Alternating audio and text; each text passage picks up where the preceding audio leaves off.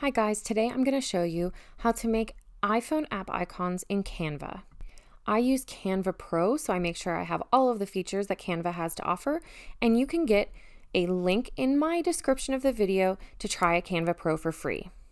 If you're new to Canva, make sure you check out the Learn tab at the top where you can learn about design and all of the features Canva has to offer. I'm going to be using an Instagram post. You can find it under the social media category. I'm using it because it's square and works great for app icons.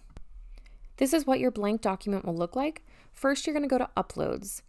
You can click Upload Media and then Device, and then you can choose any file location that you'd like.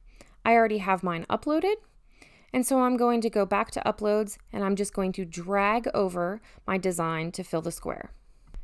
Dragging is the easiest way to do it because it will automatically fit the shape of the background that you have. You can do it just by clicking, or sometimes when you drag it doesn't fill, but I find the easiest way is to just drag it, hover over the background really slowly, and then it will pop in and fill the whole background of your icon. If for some reason it doesn't fill up the background image, you can just click it and then drag the corners to resize.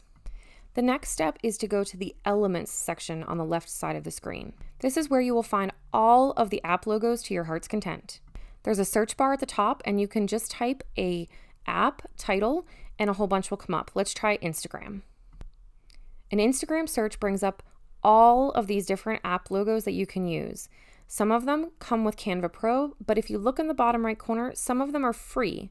You won't get as big of a selection in regular Canva, so again, upgrading to Canva Pro is a great option, but still, you will get a couple of choices. I usually use the minimal ones, but I like the circle one, so let's try it. You just click and then drag the image over into your icon, and then you can resize it. I usually go to about 700 pixels. Then you can use the guidelines that are in the image when you drag it around, those pink guidelines right there, and you can center the icon right in the middle of it. Then you go up to the top color box, click on it, and it will open this color panel where you can select whatever color you'd like for your logo. You can even create some of your own custom palettes and settings.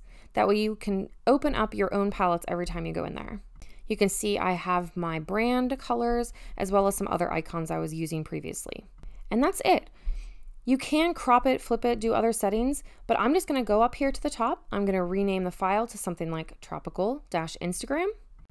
I'm going to click download, and then you're going to choose your file type.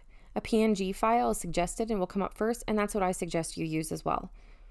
You can see this is where you would go if you want to create a video or an animation, but let's just choose a PNG file. Then you click download. It will head to wherever the default location on your computer is for downloads. Once it's complete, this box will pop up and you want to click continue editing. Instead of taking you the whole way back to the beginning, you can actually edit this current file with a new logo, so that way you can eliminate a couple of steps. I'm going to go back to Elements and search for YouTube, and I'm just going to drag a YouTube logo in here. I'm going to resize it, and then I'm going to go click the color panel again and recolor it. You'll notice that this logo isn't square. I choose the longest side to be 700 pixels. You can, of course, change the background color again by going over to Uploads, but I'm going to stick with this. Then I'm going to rename the file to tropical-YouTube, click the download button again, and then I can go in and re-download, and it will add a new file to my folder. This will save you from having to go back to the beginning of the Instagram post. I offer all of these blank icons as part of the phone icon downloads on my website. If you go to pineapplepaperco.com and then search for phone icons, you'll get a whole selection of icons that you can use, and all of the design packages come with blank ones so you can make your own on Canva. I'll put all of the links in the description of the video, and make sure you subscribe to my channel for more easy tutorials and free downloads.